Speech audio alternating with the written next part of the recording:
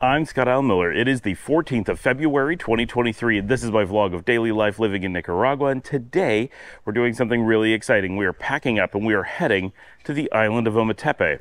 Let's get started.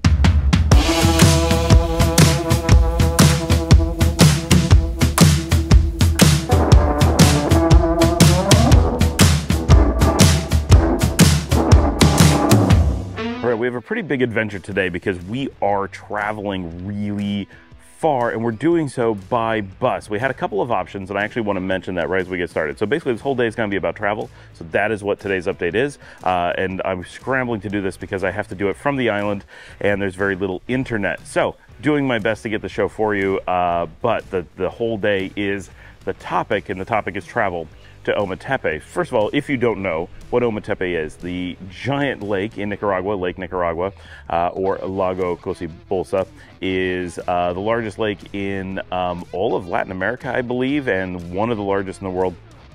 It is not super deep, but is a giant volcanic lake in southern Nicaragua.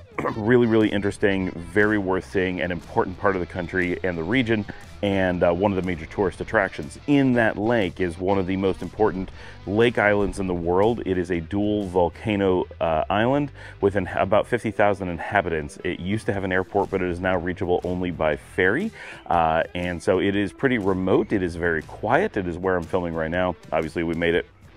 And it is a major tourist destination, but it's so hard to get to that not actually that many people really come here, and those who do are often only here for 1 or 2 days. So it is not as full of tourists as you would expect it to be. It is not as full as you would expect it to be, but it does have an awful lot of people living on it. So it has its own villages and culture and history and activities and lifestyle and everything. So it is a world apart even within Nicaragua, and many Nicaraguans never get a chance to come here. So even for Nicaraguans, this is a major important tourist destination up there with the Corn Islands as things that people just really, it's a very special thing to be able to go to. So today, Dominica and I, who have not been here for 8 years, Marcella, who has not been here for 11 years, and Chris, who's never been here, are all heading out to the island. And we talked about how we wanted to get there. And of course, we could drive ourselves to the ferry, but then we have to park our car, and Paul and the kids are without the car. So we didn't want to do that. Plus, I just don't want to drive, and it costs money, and like, it's why. There is the public bus, of course. There's a public bus everywhere in Nicaragua, and that is the affordable option. And then there is, I'm sure there's other options. You could always hire a private taxi, private car, all kinds of things. The UCA bus, and I'm going to put their contact information down below.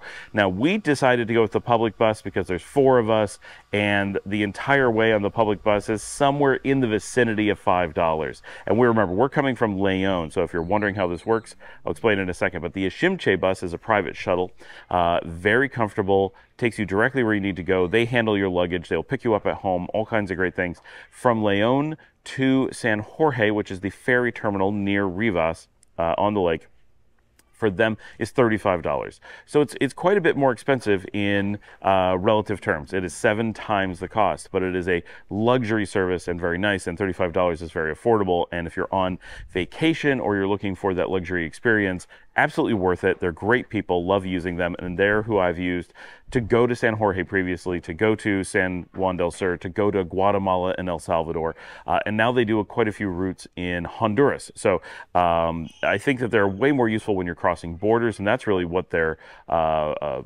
business plan is around. But they do offer, because they're based in Leon, they do offer a lot of shuttles around Nicaragua. So knowing them and knowing how to use them and reach them and everything makes a lot of sense. So they are contactable via WhatsApp, and I will do my best to have their link down below. I do really recommend that if you're interested, reach out and use them. Let them know that you learned about them on this channel. They do know me because I use them a bit, and I've never had anything but a wonderful experience with them. But we wanted to save some money. There are 4 of us, and so we decided to go on the public bus. Plus, I decided this would be much more of a video adventure for you guys. Like, taking a private shuttle is interesting to see, but it's real fast. Like, we got on the shuttle, we got off at the ferry, and it cost us much. But with the public bus, it's a little bit more interesting. We had to get a ride to the terminal in Leon, but we have Paul and we have our own car, so getting dropped off there was easy. Our adventure of getting out to Ometepe starts here at Leon's bus station. This is the UCA terminal. going to show up behind me. These are the buses heading to Managua. So this is actually pretty easy. You just come out here, take a taxi or a tricycle or whatever, walk here if you're downtown. It's a bit of a far walk, but you can do it. We're all here waiting for the bus. The first bus was full, so we got to wait a little bit, but we grabbed snacks for the bus. Just some simple chips and stuff, yuca chips, plantain chips, some of them with chili. So I grabbed a video of them adding chili to the chips. This is the way that locals tend to eat it, but it's very messy. I don't like to do that. Sorry for all the noise. I don't have the microphone on. I'm just using the camera, but I wanted to be able to grab this quickly. So we're waiting for the bus right now. We're going to be getting onto the mini bus. That's the high-speed express UCA bus heading to Managua, where we're going to change actually to a different bus terminal, and then we're going to get the bus heading to Rivas and San Jorge, where we'll catch the ferry. So this is our adventure starting for the day. I'm going to go over and join everybody and get on the bus. It is a little bit less than $2 to go to Managua, and that's what we have to do. We had to take the regular Leon to Managua express shuttle, the UCA bus that takes us to the UCA terminal. This is where it gets tricky. That part's easy, and you see me talk about that a lot on the channel, and I've shown it a little bit. It is very, very simple. Once we were in Managua, though, that we had to get another bus to take us to the ferry, and you can't do that from the same terminal. You have to go somewhere else. So there we had to catch a taxi, which there's always taxis at the UCA terminal that take us to the main bus terminal with the big buses that go even farther afield. Now, I always have to mention, when we were getting on the bus, the UCA bus in Leon, one of my favorite things about riding public transportation is getting all the food that they sell at the bus stations, that they sell on the bus itself, that they sell along the road. Just a lot of fun. We didn't get anything really special today. We just got some plantain chips and yuca chips. I did, however, catch some video of them getting the way that they prepare the plantain or yuca chips here. If you ask for it, if they say con chili, they give you a coleslaw, and they give you a picante, a spicy, very thin pepper sauce that they put on. You get that in a bag, and I like it. I would eat it that way, except if you don't eat it all at once, it gets soggy, and it's very messy. And the last thing I want on a bus is any kind of mess. Nicaraguans seem to be much more adept at handling that than me. For me, I would just be covered in food all day and very unhappy. So I just get the dry chips that aren't quite as good, but still quite yummy. So we did that, and then a woman was selling some cheesecakes on the bus, and that's like it's a kind of thin but tough bread with sugar and cheese on it, very thin, and it's a little bit like a Danish sort of thing, but tougher. So I grabbed some of that just because she was trying very hard to sell them, and we had a really good, comfortable bus ride. I did have a metal post sticking into my back for much of the ride, and I still feel it the next day. But other than that, it was pretty good.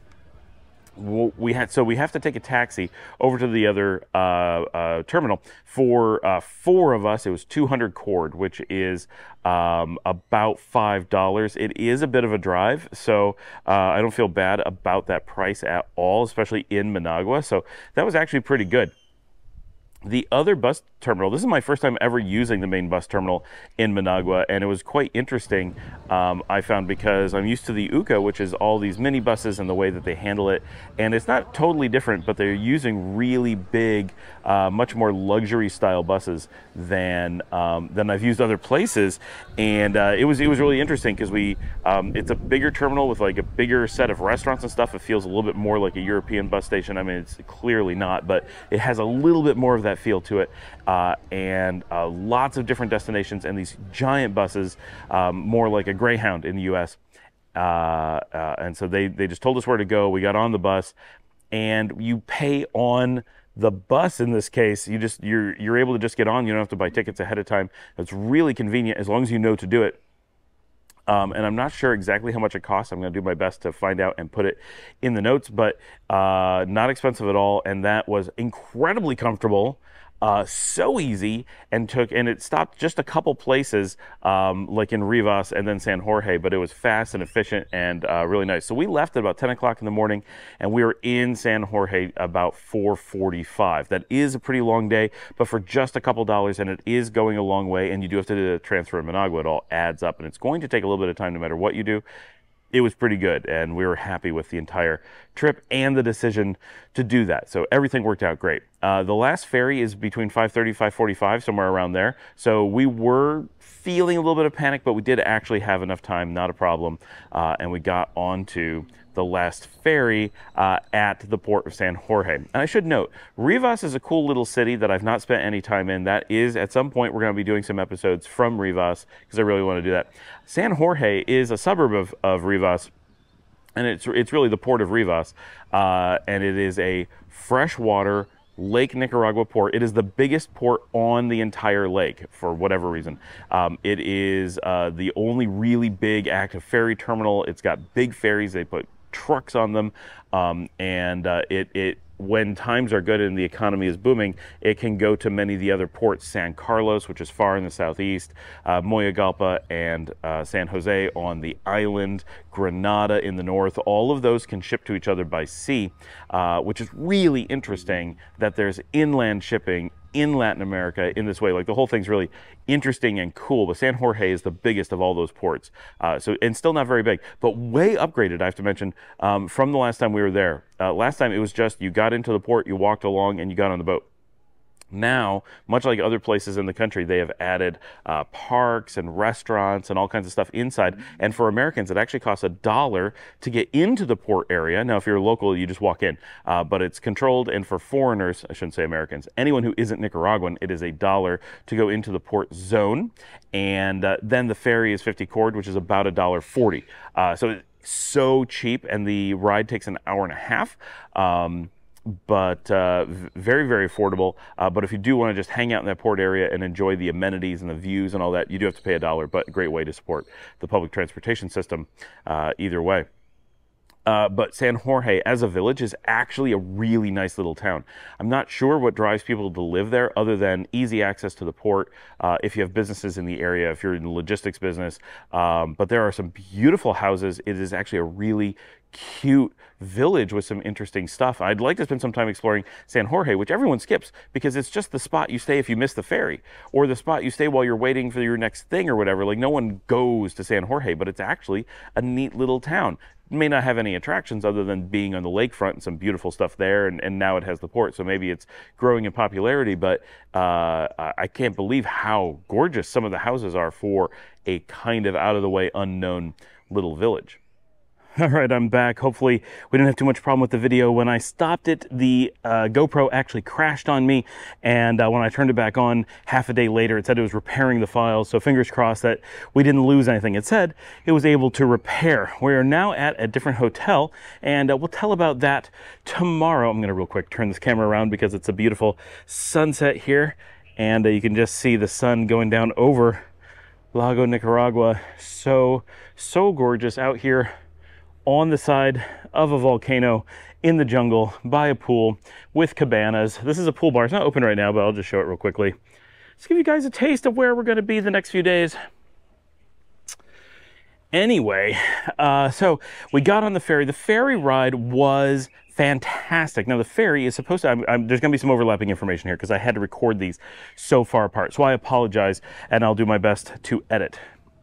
So the ferry cost 50 cord, that's about $1.40 US, and it cost $1 to get in. I mentioned that. We got onto the ferry. The last ferry goes around 5:30, maybe 5:45, but don't plan on that. The ferry ride was amazingly perfect. Now, Dominica said it was really rough waters, it had rough waves, and it was very hard to... For me, the ferry was smooth and comfortable. There were no bugs. When we did this 8 years ago, the place was covered in bugs, and it was really, really terrible. Like, it would get in your nose and get in your ears. It was everywhere. And the kids wouldn't go up on the upper deck because they just didn't like it. They wanted to be in the enclosed area, which was really warm and just, it was not super comfortable. So if you can handle it, get to the open air on the top. It is so much nicer. We had very few people on the ferry. The ferry is really there for big trucks, not for people particularly. So it can go with very few people on it, and it's not a big deal, and that's what subsidizes it and keeps it so affordable.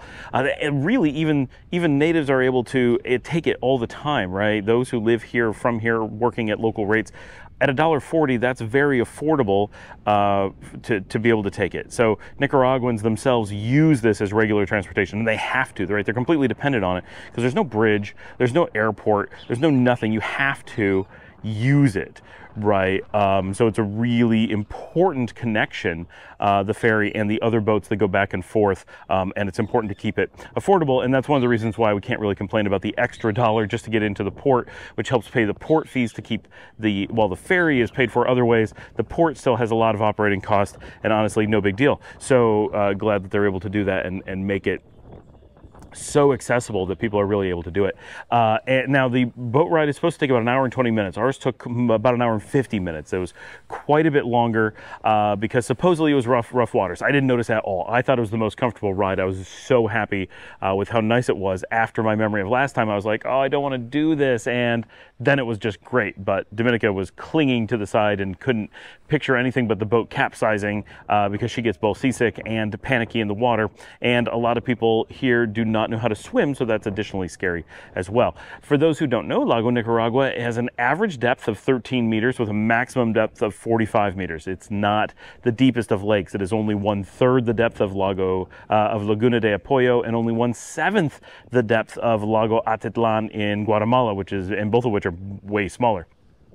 If you watch the This is Nicaragua episode on Laguna de Apoyo, which is at the time that I'm recording this, the only episode that there is, we show a shot where you can see Laguna de Apoyo, and in the distance, just beyond it, there's a strip of land with a city on it. That's Granada or the Gran Sultana. And beyond that is this giant expanse of water that looks like an ocean. That's Lago Nicaragua. The deepest point, I don't know where it is, but it is not anywhere in the part that the ferry goes, because the ferry is going from two of the narrowest points. That doesn't make any sense. Two of the closest points to make for one of the narrowest crossings, and so it's probably extremely shallow, probably way below even the average. In many cases, if the boat was to capsize, the boat would just hit the ground and be sticking out, and you'd just cling to it. So it's probably not as dangerous as it seems, but you don't want to bank on that, right? Anyway, so for me, it was an incredibly comfortable ride, and I didn't even notice the time passing, and the sunset was fantastically beautiful. We didn't get food or anything on there, but in the past, I know they sold drinks and stuff. I didn't see that this time, but I didn't go looking for it. And of course, you can bring things on. So it was dark when we got to the other shore. Now, this is something you got to know. There are 2 ports that it can go to. There's on the mainland. Currently, it only goes, and for as long as I can remember, it only goes from San Jorge at Rivas. It used to go to the port of Granada as well. And I have seen the ferries there long ago, but not for a very long time. Now it is only to San Jorge, which is the nearest point on land. So it's a very short crossing. If you did it from Granada, it'd be much longer, much longer. But on the island, it has 2 different ports. One is San Jose del Sur, which is on the south end, and it's in an area where there's very little tourist infrastructure. It must be there because it's just a great spot to offload heavy equipment or something. The other one is Moyogalpa. That is the main settlement. It is by far the biggest point of population on all of Ometepe. It is in the western edge, and it's actually the closest to San Jorge of the ports. There is a closer point, but it has no port. I think it's like a sandbar, so you can't land there or anywhere near it. The ferries are not super deep drafts, but they're real ferries, right? They have a draft. So Moyogalpa is where you always want to go, right? It's where you're going to be able to get a taxi. It's where you're going to be able to get a restaurant. It's where there's going to be hotels by the port, all that. We ended up on a boat that went to San Jose. I don't know if that was because it was supposed to go there initially and we got on the wrong boat or just didn't know, or if it switched because of the rough waters. I don't know, but we ended up getting off at San Jose, which was not where we were expecting, so we couldn't walk to hotels. It seems like there would be hotels at San Jose, and there are, but not many, and none available. We walked all over. Everything was, they didn't have their lights on. Like, I'm sure somewhere there was one that if you knew where to go, you could have found, but there was nothing. Like, it was seriously a problem. And no restaurants. There's nowhere to eat, there is no tourist infrastructure, or extremely little. And we're going to talk about that on the Ometepe episode coming up tomorrow, right? It's not the big tourist center that you may think it is. And so you need to be aware that getting off at like San Jose or just randomly showing up somewhere on the island, you may have some challenges.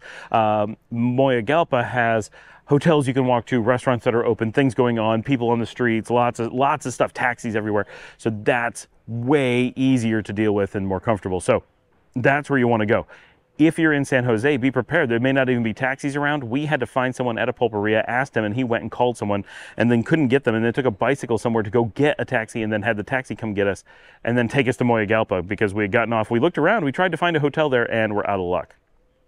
We then went to Moyogalpa, got dropped off at a hotel that we thought we wanted to use. The price was way too high and the place was just, honestly not that nice. Like, it was okay. If we had to stay there, it would not have been a problem, but we were not happy and it was just way too expensive. And so we walked up a little bit, looked at a couple of hotels, were not impressed at all. Finally went to dinner, and I recorded that for you guys, so I'm going to include that right now. This is the Blue Corner restaurant in Moyogalpa, Ometepe. This is the caprese salad with basil stalks on top. It was quite tasty, great way to start the meal. Marcella went for the veggie quesadilla, which she said was very good. It looked quite delicious with the pico de gallo there and crema. This is the vegetarian burrito. This is what I had, and this was absolutely excellent. I want to go back and get this again. Dominica went for curry, which she's always looking for. Very few restaurants have curry here, and that one was quite good. Chris got a traditional hamburger and fries. He said that was quite good. So good selection of menu here, good vegetarian options, but plenty of different things. You know, show the bill here so you can see all the prices.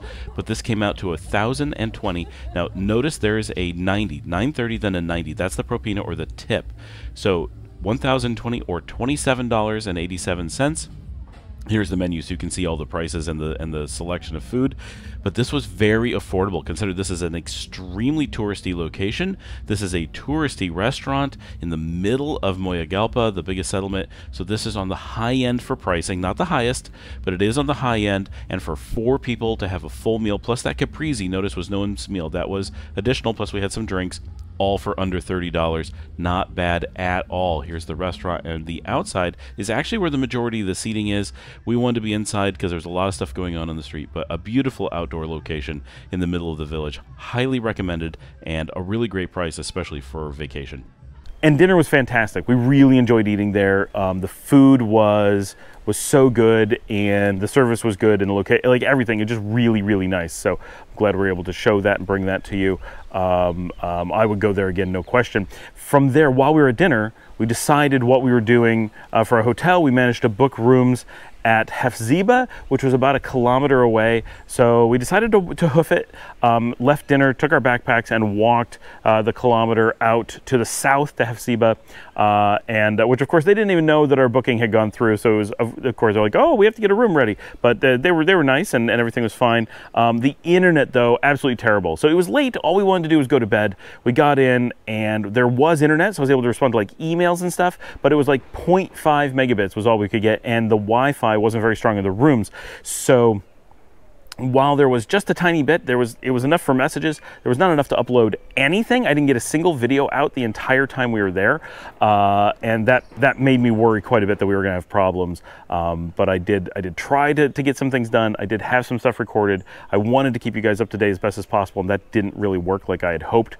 But the room was comfortable. There was air conditioning. It's a pretty space, and I filmed some of that tomorrow morning, and we'll show that to you. So that is our adventure on getting to Ometepe to start our adventure. Today's Tuesday. We're going to be here on the island Wednesday, Thursday, and then Friday morning heading back to Managua, where Dominica needs to be doing shopping with Paul for the hotel and for the house. We have these regular big shopping trips to Managua that just have to be done.